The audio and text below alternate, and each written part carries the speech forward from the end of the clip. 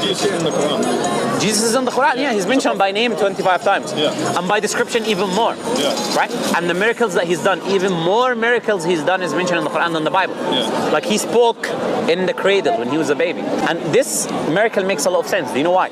Because his mother, in the Jewish tradition, if a woman commits adultery, what happens to her? She's stoned to death. Yeah. Right? And allegedly she was engaged with Joseph. She would be stoned to death, right? Yeah. Because she committed adultery. But the Bible doesn't give you an explanation for the miraculous birth. Why they didn't stone her to death when they claim that she didn't actually give a miraculous birth? Because the Jews didn't believe her.